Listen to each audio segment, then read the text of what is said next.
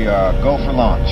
5. Quiet, numbskulls, I'm broadcasting. Anything can happen in the next half hour. 4. My friend, we cannot keep this a secret any longer. This whole thing is insane. 3.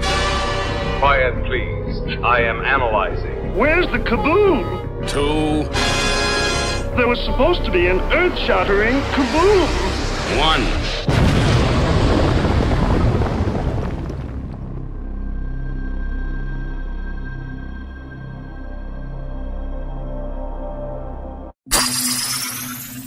Greetings, my fellow galactic travelers, and welcome back to Planet 8. This is your mission commander Larry speaking to you from our hidden base. Chief Engineer Bob is here by my side as always in the command center, and circling Planet 8 in our orbital spy satellite is Reconnaissance Officer Karen. And we are back. We're going to have a fun episode today. This is going to be kind of a getting to know part of your Planet 8 crew. Our reconnaissance officer is going to ask us some fun questions related to the genre. And, we were communicating back and forth over the past week, a couple of days, and Karen would not give us a hint or a clue at what today's questions will be. So this is going to be fun and interesting. Straight away, we'll kick it over to Walker up in the satellite. Take it away, my friend. All right. So, yes, this is the official Planet 8 questionnaire, not to be confused with the Colbert questionnaire, the Actors Studio, or many other questionnaires. But by the time we're done, our audience will know Bob and Larry very, very well. Intimately. Intimate. Well, let's not go there. Let's save that for Planet 8 After Dark. And so I will begin with the first question. This will go to our mission commander, Larry. Who is your favorite universal monster? Don't overthink it. Frankenstein. Frankenstein. The monster or the doctor? Sorry, the monster. Frankenstein monster. And Bob, I think this is an easy one for you. Of course, it's Creature from the Black Lagoon. There we go. See, it starts you guys off with a softball here. There we go. Oh, how about, who would be your runner-up, Larry? The Creature. Mine might be Wolfman. Yeah, it's hard. It depends on, I guess what film I've seen most recently, and you love them all, right? All right, gentlemen. Bob, number 2. Aliens or robots?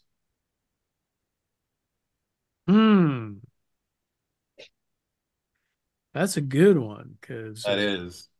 There are some damn cool robots, and there's also some damn cool aliens. Don't overthink it. What's your gut tell you? I'm going to go robots. All right. Larry, same question. Aliens or robots? Tough question. First voice I heard in my mind was beady beady buck. So I'm going to go with robots. Robots. All right. There's more danger. Danger will run. Well. All right. Number 3. Start with Larry this time. What is your favorite monster sound? A sound a monster makes that you just love? Frankenstein's fart. No, just kidding.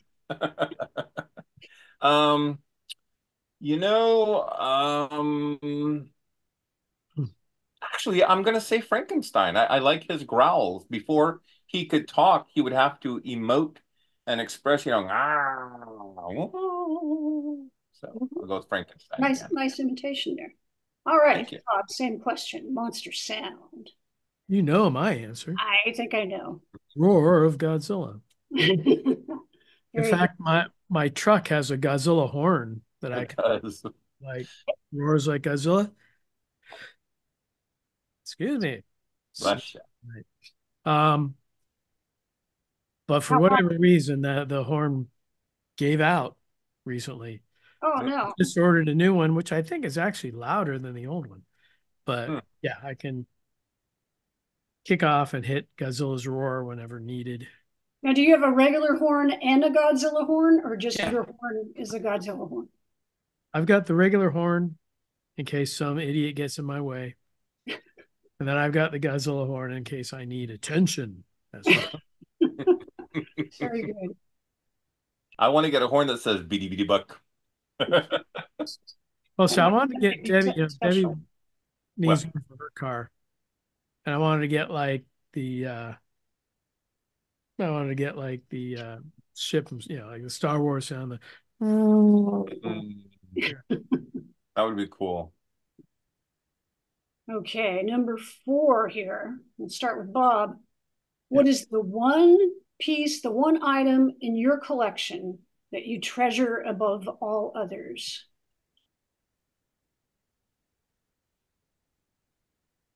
Well, I think I've talked about it before, but it would take me a while to go over and grab it. But yeah, I have a 1954 Godzilla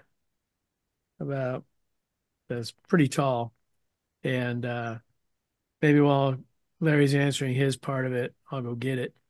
But it was painted silver screen style by Kevin D'Antonio. Very nice. It was also, we used it for a display in our first Godzilla Fest back in 2004. So yes, I would say either that or the Ultraman guitar. Very cool. These are great questions, Walker, and very tough because as I look around, I'm setting up the mobile command. Yes, I know you obviously lost some things. Yeah, but I've found things, in the old mobile command, I would rotate, I'd get new stuff and then put old stock on the shelf and new stock. And Bob's the one that taught me to layer. My father-in-law always comments about just how much Keep stuff. pushing stuff together. There it is.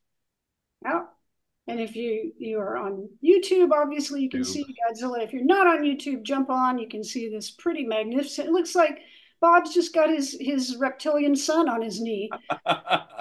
It's just that big. Godzilla, tell me what he wants for Christmas. So there's a lot of great stuff, but I'm going to go with the Jeff Winkle Gunther mask. He commissioned 10 of them, and someone changed their mind at the last minute. I had no idea he was doing this. I was visiting, and I'm like, oh my God, it's Gunther. He's like, yeah, this guy didn't, and I'm like, I'll take it. And so I got the friends and family rate, but that freaking thing, the detail, I think I've showed it before. The eyes and the teeth and just phenomenal. Yeah, so, Jeff did an amazing job. I would say there is one other piece that I have. It's not in the monster garage. It's down in the creature corner downstairs. But it's a bust, full-size bust of the creature from Black Lagoon, and also painted by Kevin D'Antonio. But the base being black, I have in silver paint. Julie Adams signed it. Ben Chapman signed it. And right in the middle, Rico Browning signed it. Wow. Yeah. Won't be able to get that. If there's a fire, I got to run out here and grab Godzilla, and then I got to run down there and grab the creature. And then maybe, Debbie and Turtles. Well, they've got legs. They can get. Oh, they can take care of themselves. Okay. They'll have a list of stuff I want them to grab. I'll share my bonus. This is something that was found. Bob Wilkins' autograph. Yeah, so he's got a picture of Bob Wilkins that's autographed. Yes.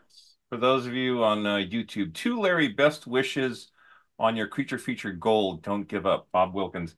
At one point in time, I tried to get Creature Features back on KTVU, and I was corresponding with whoever the producer of the facility. This is before Fox bought them out.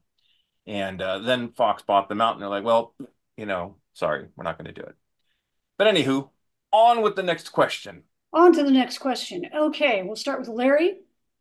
What was your most surprising celebrity experience? Ooh, and you know, I don't have the picture. I just recently found it. I've talked about this on my Facebook page, and it is on the Facebook page. Marina Sirtis was at a Greg Giuffria Rock and Jock golf tournament down in Monterey, and this was back in like the 90s, maybe even late 80s, because Robert Wuhl was there. He was in the 1989 Batman, and he Oh, played like a detective or a right. reporter. Anyway, he was a real jerk. But there was Marina in a golf cart with her then fiance, would later become her husband. Mm. And you know, I went up to her, and my sister was with me, and my cousin Pete, and I was just flustered. I couldn't really like talk, and she's like, you know, he's a huge Star Trek fan, and you know, just wanted to come say hi. No, I am. You know, it's an honor to meet you. You know, fellow Greek, and she's like, oh, you know, with her British accent, Cockney accent, whatnot, and reaches in her purse and pulls out a still black and white photo that you give out to producers or Casting casting. directors. Yeah, there you go. Thank you. And you know, best regards, you know, Larry, uh, Marina Sirtis, love Marina or something like that. And it's not even in like a felt pen or anything like a Sharpie. All she had was like a ballpoint pen. And you know, Star Trek: The Next Generation had just come out, so it wasn't like that. I think they were like in their second season. And anyway, that is one of my surprise encounters, and just so happy and elated that I have a souvenir from that moment. There's a close second, but Bob, take it away. Surprise. See, most of the celebrities I met, we either bring them in for our shows or, you know, I go Well, see them. it could be that you found the experience surprising, maybe the engagement Hmm. surprising. Well, I'll talk about two as quickly as I can. One, I was working at a Hyatt hotel in Oakland that was connected to a convention center there. And I was like the AV dude in the hotel. So I was like going down, I got in the elevator, and this really tall woman got on, just reeking of perfume, ton of makeup. I thought, well, she must be like a catering person or something, or, sales or whatever. So, we got down and we both left the elevator. I didn't think much about it. And then I went over to the convention floor where they were having a convention at the time. And their signing autographs were Adam West, Burt Ward, Yvonne Craig, and Julie Newmar. It was Julie Newmar that I was in the elevator with. Hmm. Would have like said something if I realized who it was, but so that was kind of a surprise. It is. The other surprising one would be at our first Godzilla Fest. We were able to get a 35 millimeter collector's print of War of the Gargantuas. And somehow I got a hold of Russ Tamlin and invited him to the show. Hmm. I said, hey, we're going to show this, nice 35 millimeter print of War of the Gargantuas. Can you come up and be a guest? And he agreed. Up until that point, everybody would talk about how he would never talk about the movie, or people would ask him about it in interviews and he would just shove it aside and not want to discuss it. So we had him at the show, and he sat through the movie with everybody, of course, in the theater applauding and cheering and, rooting for their favorite gargantua and all that. And when it was over, we were going to go up to the stage for an interview. He goes, I don't know if I've ever seen the movie. He goes, I went over there and made it, but I don't think I ever saw it. It's kind of fun. So he got up there and just went on for like half an hour about the movie. So now, in subsequent interviews I've read and stuff, he talks about stories of making the film and talks about the movie. And, so I think we kind of put him on the path to righteousness That is cool. by showing him a movie in a theater full of crazy fans. That is the best. Yeah. Good stories there. I had a real quick second one. It was, and Walker, you were with me at Monsterpalooza. Mm-hmm. Nakajima-san is in line to get breakfast, and he was telling the cook, Godzilla. What is it? Godzilla. And the guy's like, oh, I got Godzilla. How would you like your eggs? Over easy. Such a charming man. Bob knows more. I'm sure has had more interaction with him than we have, but I was probably the same Monsterpalooza, and I didn't get, at the time, I wasn't getting really good Wi-Fi in the hotel room, so I went down to the bar area, and I was sitting at a table with my Surface Pro and checking emails and whatever. And Shinichi Wakasa, who was the suit builder for a lot of the Godzilla films, we've known each other anyway. So he came over and sat down. We're talking, hey, and suddenly he's like, "Oh, hey!" He's like gesturing over, and Nakajima comes over and he sits down at the table. So here I'm having a pseudo breakfast with Wakasa and Nakajima, and it's just like, God, if I was a kid and you told me this, I wouldn't believe you. that's cool. 12-year-old you would have lost his mind. So this one you may have to put on your thinking caps a little bit. I have no cap. Wait, We're gonna start with you. Uh-oh. He's gotta get his official cap. They're both looking for their caps. Okay. I don't know what I did with mine. It wasn't, literal. Okay. They've got their caps on. Very good. Nice job. Oh, Larry's is better than mine. But... All right, here's the question. Which science fiction, fantasy, or horror film got too many sequels, and which got too few? Okay. Who's going first? Bob's going first this time. Okay. So which genre film got too many sequels, and which genre film got too few? Well, don't hate me for this, but I'm going to say Star Wars got too many. Ooh, I can understand that. That could be a controversial opinion, but that's your opinion. That's cool. That's what you think. Too few. And I've championed this on the podcast before. I'd say the live action 2008 Speed Racer, which I thought was actually a good film, and it would have been nice to see some sequels, but didn't do that well in the theaters.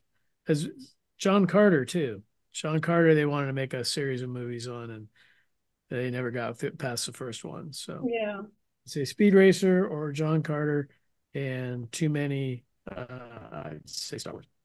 All right. It's over in your court now, Larry.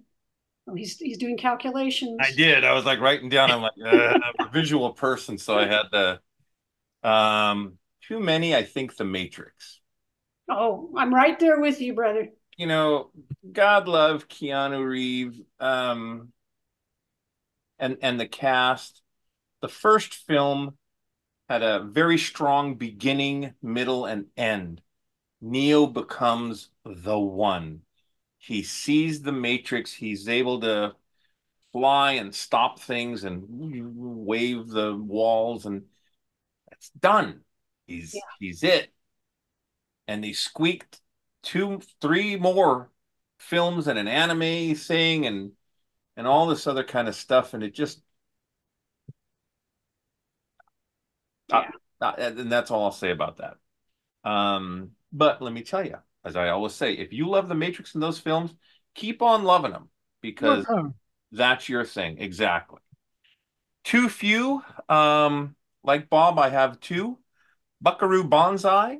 There was supposed to be a sequel, and it just didn't do enough box office. It got into that cult status once it hit video, as many films in the 80s did. And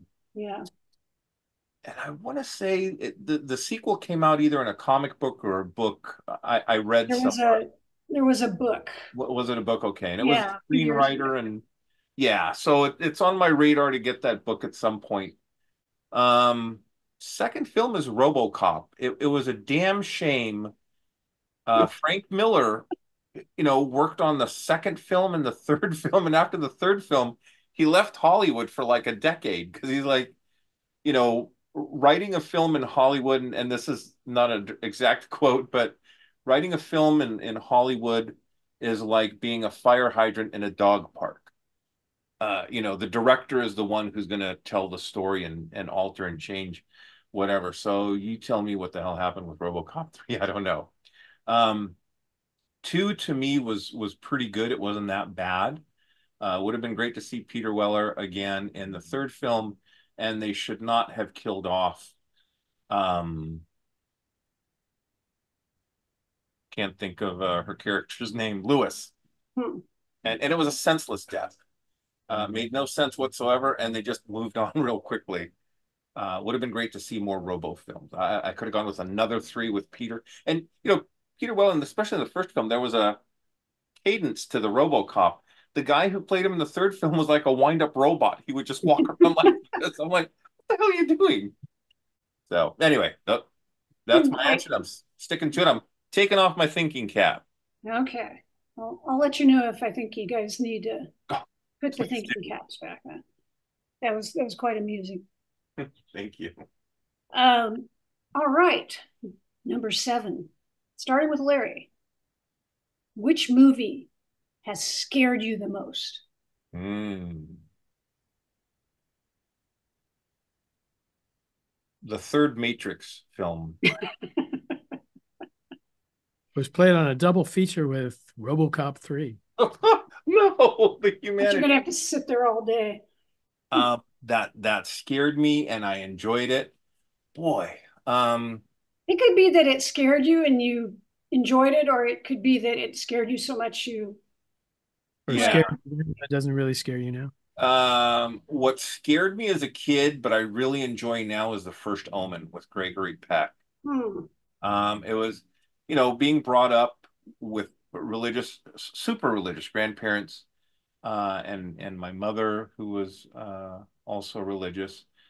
My father was not that religious, but the Greek Orthodox, we'd go to weddings and we go to like special things. It's a very scary religion. I don't mean to insult anyone, but it's ancient, and there's ancient evils, the devil and his demons and stuff like that. So The Omen really freaked me out, and now I find it like fascinating, how they came up with the story and the sign of the beast and all that. So First Omen. All right, over to you, Bob. Well, I think I've told the story before, but when I was probably in maybe 8th grade, 7th or 8th grade, a friend of mine from school called up and said, "You've got to watch this movie on creature features, but you need to take a beanbag chair, put it in the middle of the living room, turn out all the lights, and watch the whole movie." Okay. So I did. And that movie was Night of the Living Dead. So yeah, when you're 7th or 8th grade and you're in a totally dark room with a beanbag chair where anything can sneak up behind you, then you're sitting there watching Night of the Living Dead. That was pretty damn spooky. Let me I honorable mention, my mother would tell us a tale of going to see The Tingler at the movies with her younger brother, my Uncle Gary, and that's when they had the hot plates or the buzzers in the seats. Yeah, William Castle film, King of the Gimmicks. And sure enough, my Uncle Gary caught the buzzer, and he was just freaked out the whole night from watching The Tingler. It's interesting to see what scared us then versus what they're putting out now, movies like The Nun, and we were talking about Frankenstein earlier. I mean, that freaked out audiences completely back then. People have different tolerances and things.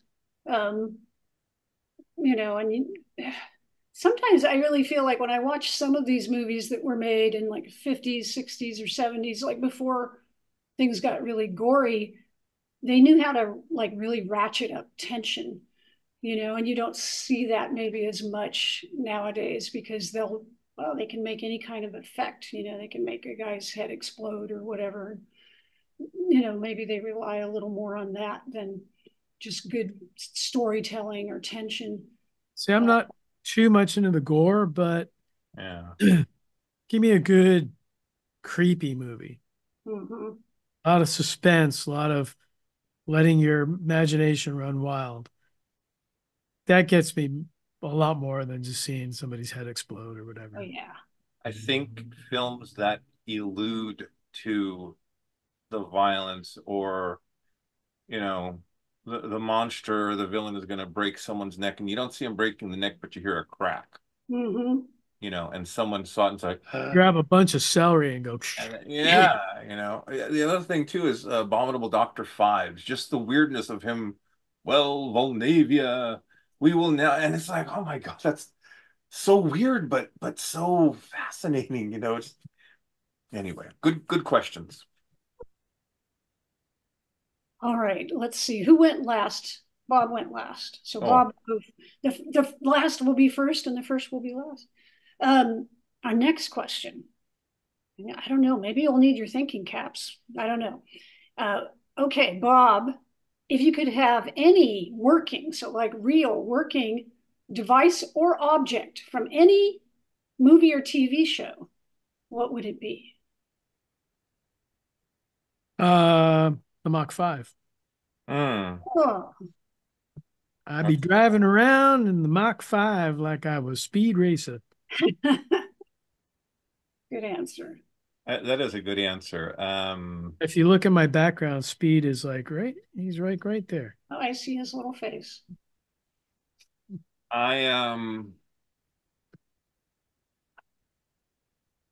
It's between becoming the Bionic Man, having the legs and the arm and the eye, because then it'd be like, oh crap, you're late, and I'd be dun-dun-dun-dun-dun-dun-dun-dun-dun. Yeah, but you'd be running in slow motion though. Yeah, well, as I think about it, though, I think what would be more practical if I could have any device or instrument would be, I'm going to say Doctor Who's TARDIS. I could not only travel distances, I could travel back and forward in time. The TARDIS. Pretty powerful. Good answer. Okay. Really getting big inside. What's that? It's really yeah. big inside. Bob, we could fit all three of our collections of the TARDIS. All right, Larry. Yes. What is your favorite memory of a dining experience while you were at a convention? This is kind of a combo, both convention and dining. So maybe when you went out to eat sometime, or it could be eating at the convention, something. It wouldn't be at the convention. Probably overpriced nachos and hot dogs are not fun. I know over the years we've done a lot of different. Yeah, see, it's hard to lock down just one because we have we used to go to Monsterpalooza and we'd have a plus day and we either go to a amusement park or a tiki bar, and we'd have conversations like what we're talking about here. And I'll tell you, what was the question again? What was the most memorable or best? Your favorite memory of a dining experience? I'm going to tell you first one of my least favorite. Oh boy. And we laugh about it now. Me and some of my coworkers, when the X-Files movie came out, the first movie, they did a tour with all the stars except for Gillian Anderson and David Duchovny. So no stars. Skinner was there, and actually Mark Snow, the composer of the music, I still have the CD. He autographed it for me. I'm in Krychek or Krylacek, and cigarette smoke. All the guys, the three horsemen, all signed. I had a copy of the TV guide that came out with all of them lined up in Well, the lone gunman. the lone gunman. So the three horsemen, the lone gunman, whatever.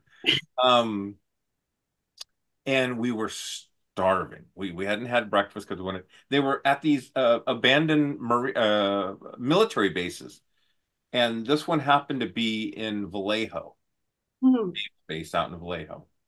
And there's no restaurants nearby that location. It was a ton of people. It was just one big line, and all they had vending were hot dogs. And these hot dogs, I swear to God, were like $20 a hot dog or something ridiculous price. So we got a hot dog and we got like extra relish and mustard. We were sucking on the packs of relish and mustard to help alleviate the hunger. But so that's memorable, but that was one of the worst. God dang it.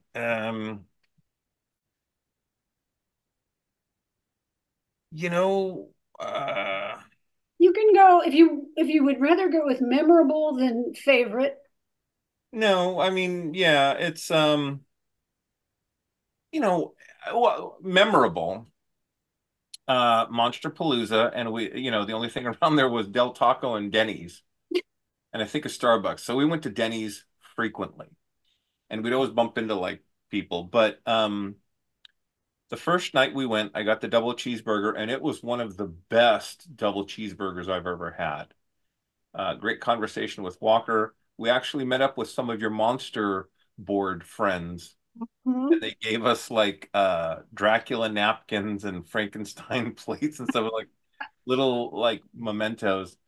But we went back a day or two later, and that I thought, well, let me try the double cheeseburger. It was still one of the best double cheeseburgers I had. So it was fun, it was memorable, and that's my answer. Bob, over to you. Well, I'd say there were three, all having to do with shows we put on. One would be Richard Keel. We had dinner with him. Bob and I took him up to the restaurant at the top of the Hilton, I believe. Either the Hilton or Hyatt. Anyway, in San Francisco.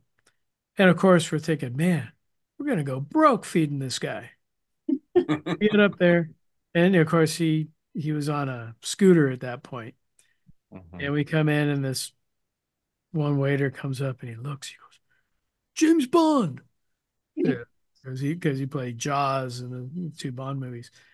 And so they took us to a nice window seat table, and he and his wife split a salad. That's all they ate. But he had a ton of great stories because not only was he Jaws and James Bond and Moonraker and Spy Who Loved Me, but he was also in Silver Streak and Happy Gilmore, Twilight Zone, on the Monkeys. That he would just tell us all these. He was just telling us stories all night, and that was great.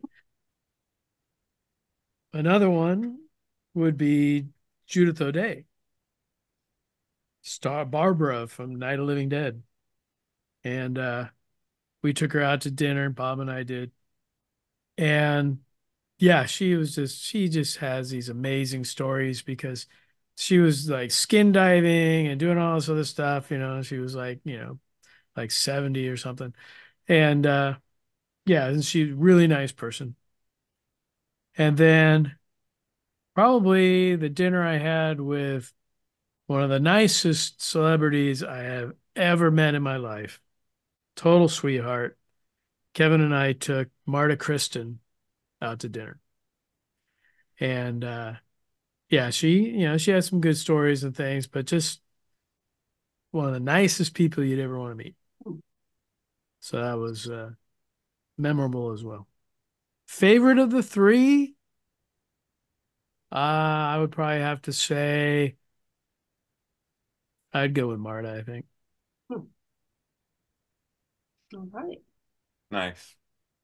Some good stories there. Okay. We're starting to move into the home stretch. So Dun, dun, dun, dun, dun, dun.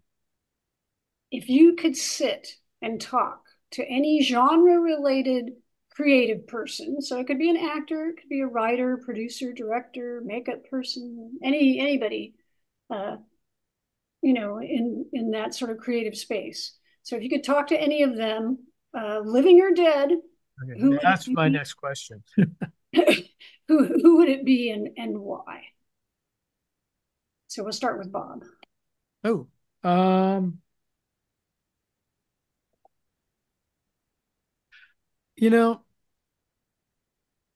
top of my head, I would say George Romero, Hmm. but thinking a little bit, and he just passed away, I'd say either Roger Corman or Sam Arkoff Hmm. or even William Castle. Any of those guys that made a lot out of a little. And if you read their autobiographies, they all have certain things in common, like they started with nothing, or they mortgaged a house, or they did whatever just to get their foot into what they wanted to do. And I just admire them for that.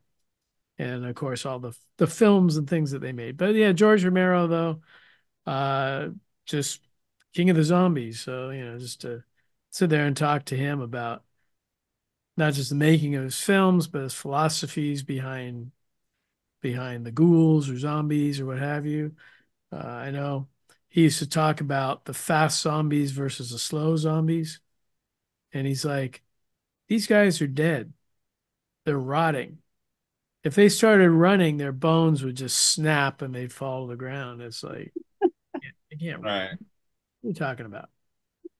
So if I have to pick one person, I'll say George Romero. Okay. That was a Larry. good process of elimination there, Bob.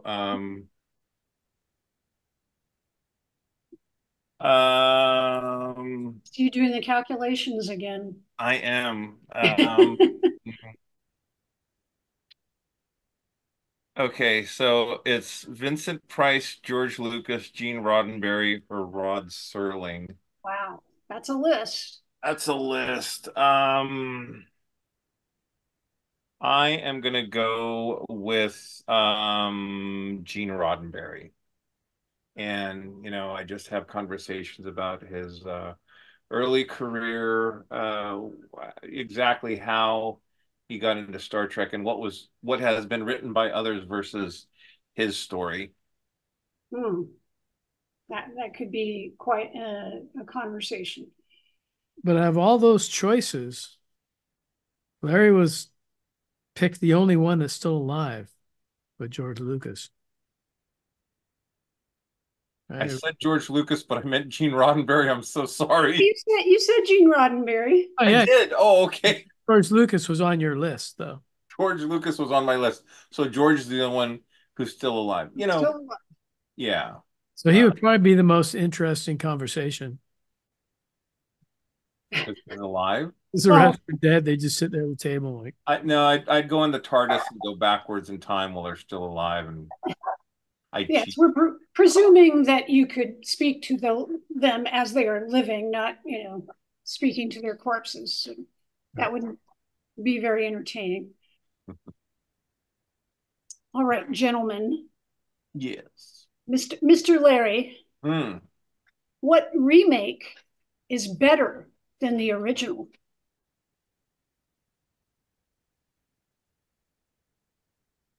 that's a tough one. Ooh. Yes. Not that there are a lot of things to choose from, but The thinking cap goes back, the thinking fez goes back on. And yes, he's got a drink out of his tiki mug. Now, it could be a remake or a reimagining, however you want to look at it, but essentially, yes, it's a redo of an older film. Better than the original. Better than the original. Bob, if you've got something, I'm drawing a blank. I was gonna say, don't take my choice. Don't take Yeah. Well, okay. No, you know what? I will say Godzilla -1. Mm. I love the original Godzilla, but -1 is superb. It's on Netflix right now. If you guys haven't seen it, watch it. I've seen it multiple times. I kick myself for not getting to see it in IMAX. It's as good, if not a little bit better than the original, in my humble opinion. Yeah, Right. I saw it in IMAX. It was pretty cool. Lucky SOB. I tried to see it in however many different forms I could. Yeah. I was actually thinking John Carpenter's The Thing. That's a good one. Real good. As much as I love Thing from Another World, 50s, I think I love the 82 Thing more. I would probably agree with you. Well, we did a whole episode on all the things. Yeah. We did do It's the also things. It's also a close second between the original Invasion of the Body Snatchers and the 1978 remake. That's a good one too. I was thinking about that as well. And then you have like The Fly and The Fly. The Fly and Fly. See, I really love the original Fly because that was my very first genre film I ever saw. That's why I'm sitting here. That's what got me into all this stuff. He's going to stick with the original Fly, goddammit. On the Fly. David Hedison and Vincent Price. Classic. You can't improve on it with that I'll Jeff say- Goldblum. That you got that right, Boobala. I'll throw in the mix, and I love Vincent Price in Last Man on Earth and the Morgan, but Charlton Heston in Omega Man. Yeah, it's just Damn you all to hell. Oh, wait, that's wrong, but that's okay. Yeah, I mean, I like both. I love Last Man on Earth. So I would probably give a nod that way, but no offense to Chuck. But Chuck takes none. but Chuck. the original film is just so moody and mysterious and one of my favorites. So I love that soundtrack. Yeah. I love that day we drove around LA listening to the Yeah, we're in the rental. Mega Man. Yeah. Yeah. Oh, very good. Okay. We're almost there. Now, let's see. We're going to Bob. Okay, Bob. I feel like I need some music like, oh, because I'm going to ask you, yes. what is the grail item on your list? That one special item that you have not been able to get, or you're still looking for, the one thing that you want to collect that you haven't added to your collection yet. Julie Newmar. Oh, sorry. Well, we're not going too crazy and saying the Mach 5 or the Batmobile. Like the life-size version. Yeah, or the life-size version of the Boston Space Robot. I would say a life-size, Larry and I almost had one. Oh my God. Almost, but not quite. That debacle. It would have to be the life-size creature from the Black Lagoon. Oh, he has the picture. The one that looks better than the picture that Larry's. Oh, yeah, that story. Didn't we almost, did that happen right as we were starting the podcast? Oh, it was 'Cause one of our first video episodes. It was one of the first video episodes. oh Yeah. my Lord. Yeah. Go back and look for that one if you want. That's Paper mache creature or whatever it was. that just showed up on my Facebook memories. So, it was like, Yeah. Okay, on so this time. you still need to get a like high quality life-size creature. Yeah. Are they out there? Like, are they? They're out there. Oh, yeah. They're like $6-7 or something. Oh my Yeah. God. Jeff was talking to me. These people have these huge industrial 3D printers, and he has a couple of two or three 3D printers. He made Decker's gun from Blade Runner? Blade Runner. Huh. Yeah. But anyway, he did a commission for this guy, and he 3D printed a Dalek, a life-size Dalek for Jeff, and Jeff's gonna put that together. And I'm like, Oh my God. I don't even want to ask how much that cost. Wow. Jeff also, he got it from Sideshow, a life-size Terminator that you plug in and the lights light up, and Holy cow. yeah, that stuff's out there. Of course it is. Why didn't you even ask? Of course it is. If you could think of it, it's going to be out there. Oh, I mean, if anyone listening has a life-size creature, a really cool creature corner that it would look really good in, hit me up. My holy grail, Sideshow Collectibles back in like the 90s, maybe early 2000s, came out with a Doctor Doom premium format figure sitting on his throne. Oh, yes. And that thing, at the time it was like $250. And I'm like, I'm not going to spend, $250 on and it goes for like thousands now, if you can find it. And I'm just like, Sideshow, a lot of the Mondo stuff, it's like, even if it's too expensive, grab it when it comes out. You'll never grab it again. Yeah. So those of you on YouTube again, this is my best Doctor Doom figure that I have, which it's pretty decent. Nice. It's a 12-inch action figure, right? Yeah. Looks like it could go up against G.I. Joe. Hey, that's a good idea. I'm going to put him up over by the G.I. Joes and RoboCop. Doom does not engage in fisticuffs. There is a good fight, though, Dr. Doom and RoboCop. Doom.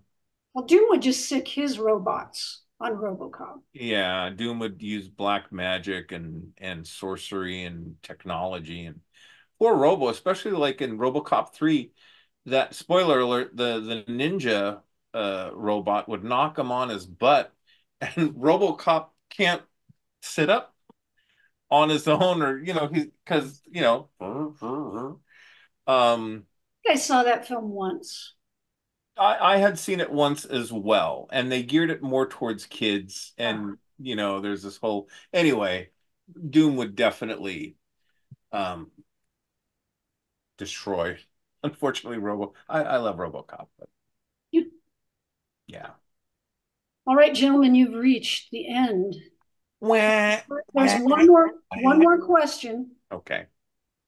But I think everyone, it's a big one. Last question will understand. Our caps. So Larry, we'll start with you, right? Because I think you had the end here. Describe, and this is a non-genre, this is just life. Describe the rest of your life in 5 words. It's interesting because it hit me the other day. I was, because Karen and I and Bob talk about retirement. We're getting to that point in our lives where it's closer than it's ever been before. So 5 words, because I thought of what the rest of my life would be once I retire.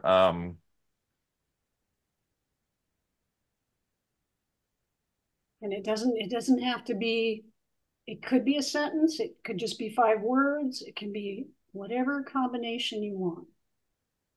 I can do it in 2 words. The rest of my life would be Larry Con.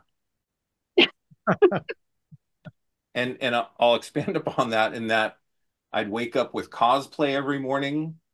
I'd watch interviews on YouTube. I'd watch genre movies. I would just live in a convention. Larry Con. Larry Con. All right, sir. Very good. Bob. Cinco. Doing what I want always. I was gonna say all the time, but then that's like 3 more words, but anytime would have been, but always works. Always works. All right, and now with that, our Planet 8 audience should have insight into the very depths of your souls. So I hope this has been amusing and enlightening for everyone. Very well done, my friend. This was fun. Did we surprise you at all with our answers? Yes, a little bit.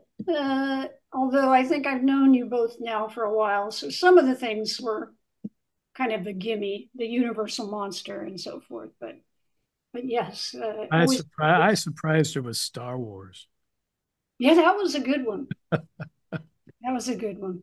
But I don't think we'll hear anything about that. But if you said that like in, on the interwebs, you might get some angry folks, but who cares, right? It's your This week at LarryCon, we're gonna dress up as C-3PO and watch all 10 Star Wars films. Why do I say 10? Because Rogue One needs to be smack dab between 3 and 4. And then next week on LarryCon, I tell you. the one question I wish I had left in it. Originally, I was going to ask you what was the best pizza, but I took that one out in favor of the dining experience, which I think that's a bonus. I can tell you right now, we got a pizza parlor here called Porky's Pizza. And I am a pizza connoisseur.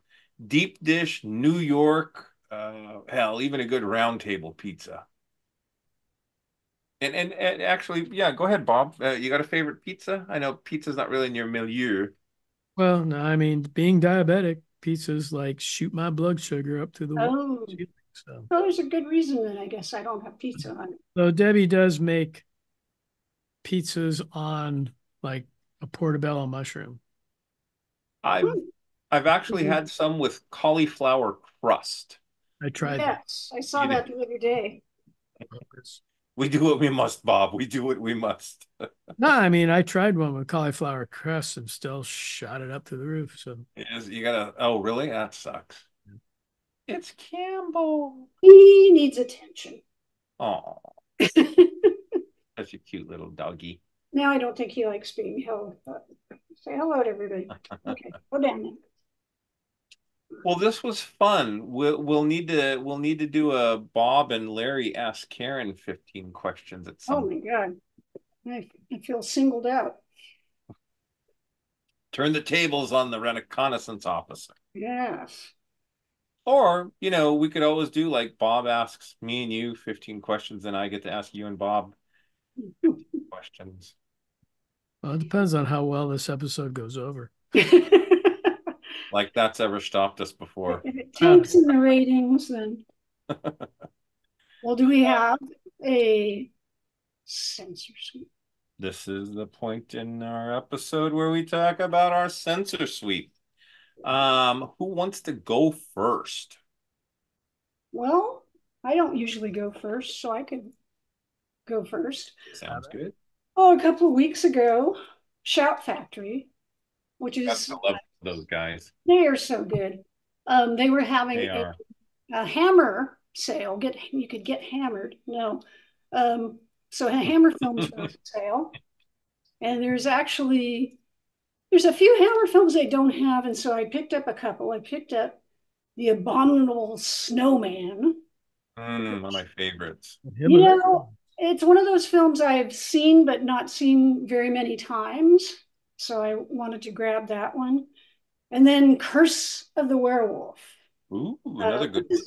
Yeah, another one that I know I've seen it a few times, but it's again not one that's shown a lot, and I didn't have in any of my collection. So yeah, I have that Curse of the Werewolf bust. My living room. So yeah, followed me home from the San Jose Toy Show once. So that's my latest acquisitions. Well, I'll go next, and Bob can bring up the rear if that's okay with you, Chief. From our friends at Munktiki Munkenstein, it was recently Father's Day, So this is the Bigfoot stein for those of you on YouTube. There's Bigfoot with his son, baby Bigfoot. They're going fishing and But in Littlefoot. Littlefoot. These bad boys are numbered. This is mug number 280 and originally came out in 2015. They are now half off, or they were. I don't know, after Father's Day, they may have sold out.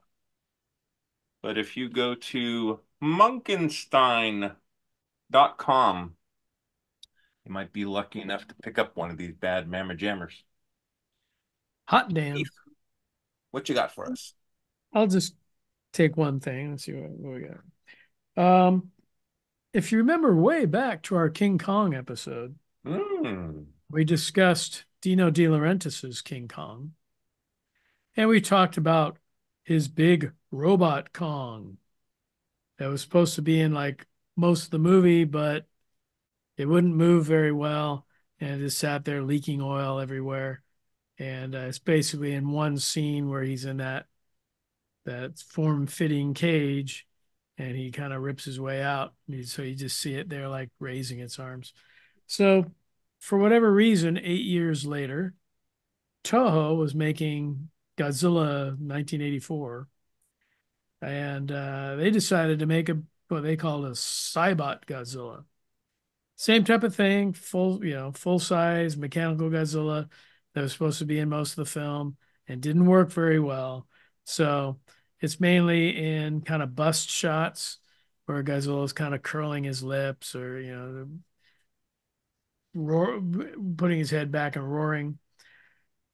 And there's one scene with the hobo in the bar where he sees Godzilla and starts running, and Godzilla's behind him, and that's the Cybot. So for whatever reason, X Plus decided to make a figure of the Cybot Godzilla. So if you're looking on YouTube, there he is. You can see he looks nothing like the actual Godzilla 1984 suit. Okay, that was what I was going to ask as an uninformed person. Yes. How can you tell that he's not just like Godzilla? Well, if you look at his head, it's rather rounded out. And if you look at his midsection, he's almost like the new legendary Godzilla from Godzilla versus Godzilla X Kong, because his waist is very thin. It looks like he has a girdle on in his waist there. But if you watch Godzilla 1984 or 1985, whichever one you find, you'll be able to tell in the movie the differences between the suit and the Cybot. I was going to say, Walker, you'd have to watch the film to really. It's not on for very long, but you're like, whoa, it's very noticeable. Okay. So that was my offering for the Sensor Suite. Very nice. Let me say, I watched on Amazon Robodoc, the creation of RoboCop. Originally, there was a GoFundMe or a Kickstarter, and they had a few raised. Yeah. And it is great. If you're a fan of RoboCop, they actually have Verhoeven and Peter Weller in the documentary, and they discuss a lot of behind the scenes anecdotes, and there's funny stories about Peter Weller wanted to immerse himself into the RoboCop character, and so he insisted that people call him Robo on the set. And some of these grips and electricians are like, well, I'm not going to call him RoboCop. And anyway, there's a lot of like fun stories, interesting stories on how they made the movie. So if you get a chance, I recommend you check it out. That's on Amazon Prime now? Amazon Prime, yeah. I'll have to check that out because I listened to a podcast last year where they interviewed sorry, I'm losing my voice. They interviewed the people who were making that documentary. Oh. They've done a couple of documentaries, these guys, and Okay. they're really good. I mean, there was, might not be the same guys, but there's like a circle of people doing these documentaries. And this is great. This is up there with, all the other ones. Yeah, it sounded really interesting. And they had to work really hard to get Peter Weller to be in the documentary. And he is very candid. There's this one of the grips was like, well, yeah, Peter, he couldn't really eat and get hungry, and I was eating some Oreo cookies, and Peter was like, Robo wants an Oreo. Like, sorry, Peter. I'm not going to call you Robo. If you say Peter wants an Oreo, I'll give you an Oreo. Robo wants an Oreo. No, not going to. So then he says, Robo wants an Oreo, according to the grip. And so one of the production guys is on the radio. Can you give Robo a Oreo, please? I understand you have Oreos. And the guy says, I took the 3 Oreos that I had left and I crammed them in my mouth. I don't have any more Oreos. Peter was like, so someone had to go to the store, get him an Oreo. There's another story, a spoiler alert, where that's good. they're like, yeah, Peter, he'd bring like all these chicks and he's like, having sex with them in his Winnebago, and all our Winnebagos are together, and they cut to him and he's like, hey man, it was the 80s, and it was the star of a film, and yeah, we messed around. It reminded me of Arnold Schwarzenegger, right now. Well, he went and got like a PhD in fine arts or something like that. Really? Yeah. He wears like an ascot. He kind of reminds me of like, old school. He's Hollywood. A weird cat, yeah. He is. He did, what was it? Naked Lunch. He did that instead of RoboCop 3. So it's a fascinating and fun documentary. So I recommend you guys check it out. Let me ask you guys, Bob, I know for sure you're watching because, Debbie is your wife. What do you think of the Acolyte? What are we, three episodes in? 4th episode drops soon? 3. Yeah. I think 4th is tonight. So, it's all right. I think it's so far more engaging than some of the ones I didn't like Endor or Boba Fett. But I don't know. I have to kind of see where it goes. It kind of got all bogged down when they started going to the backstory of the 2 sisters. Yeah, I'll tell you, if you're not familiar with the story of the witches and their ability to use the Force, and a lot of the stuff from the animated shows, most certainly the Clone Wars, and I think a little bit in Rebels, you might be a little kind of like, what? These aren't the same. It's not the same witches, though, right? It's not. It's not the same witches, but it's that idea. A lot of people online are talking about, well, how can anybody can be a Force wielder then, and it's like, well, and then they can create life from so Darth Plagueis was, well, who's to say they didn't teach Darth Plagueis how to, I don't know. I think for me, I think the biggest sin is that I just have not found any of it interesting. I mean, they can do all these different things, and it's breaking canon or whatever. Okay, that's fine. A lot of things have broken canon, but it's like ultimately, I don't find the characters appealing or interesting, and the story hasn't drawn me in. So I just sit there waiting for something that's going to make me care, and I don't. So that's my problem with it right now. It's hard to do a Star Wars movie. They said before without Jedi, the complaint with Andor, and now you got like a bunch of Jedi, and it's 100 years before Episode 1, but we're not supposed to see any legacy characters. And after the debacle of Strange New Worlds,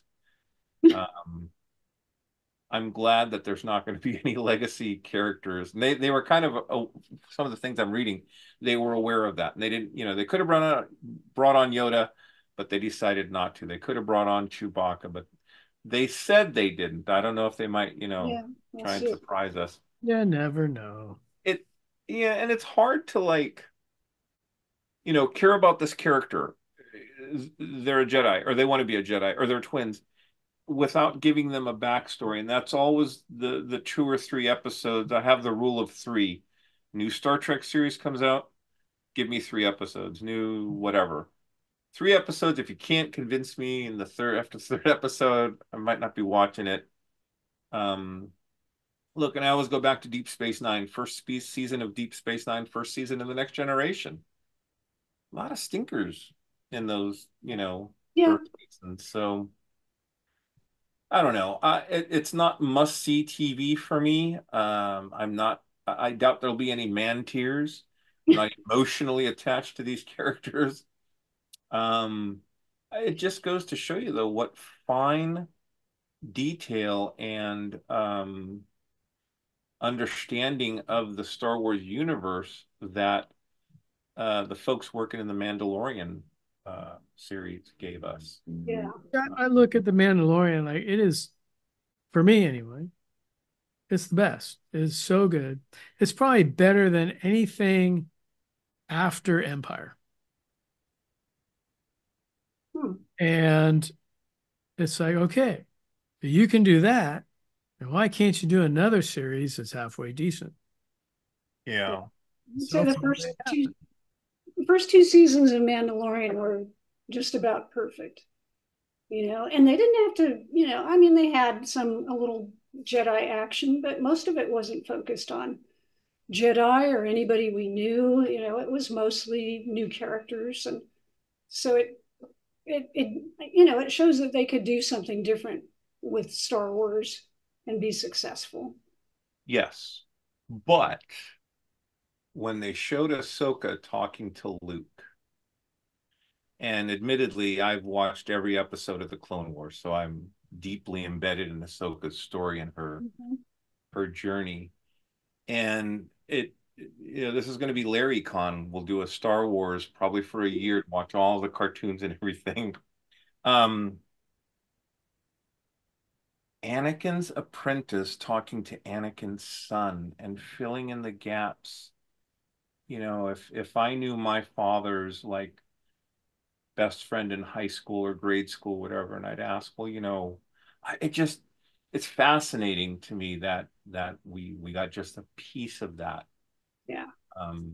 Yeah. So it's funny, what do you guys think of the Acolyte? Let's talk about Mandalorian because that was better made.